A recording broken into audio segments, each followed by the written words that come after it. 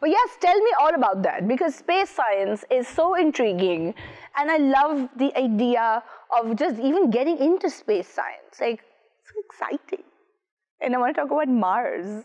Yeah, it is. It's very, very exciting. So in 2014, I was still studying at university. I joined a place called the Victorian Space Science Education Center. Yeah. And I remember this vividly. The first time I went there and the first step I took inside BSEC, I said to myself, I think I have to bring this back to Pakistan. Yeah. Because the setup that they have in Victoria and Melbourne is brilliant. Yeah. They've got a huge simulated surface of Mars over there, where you can wear a flight suit and a helmet and a backpack and everything, and you can go.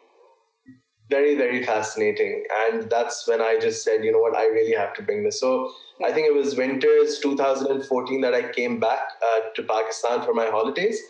And I had a chat with Zardaj and I was like, listen, I think we need to start working towards this angle, because people are eventually going to get tired of STEM education in Pakistan with just robotics, just Lego again and again and again. Yeah. And being the maverick that she is, she said, sure, why not? Let's go for it. Because we like to torture ourselves. So we said, why not?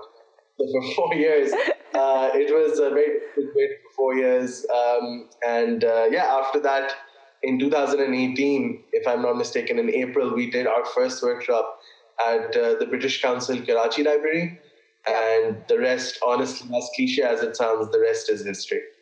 So how has the risk been? Do you feel like there is this interest in young people and even older people, I'm sure, in space science? Because again, like Zartaj said, it's a lot of strands that are sort of coming together, and a lot of them are kind of off the beaten track. For example, astrophysics, people are studying that? Is there an interest now? Are people getting into it more?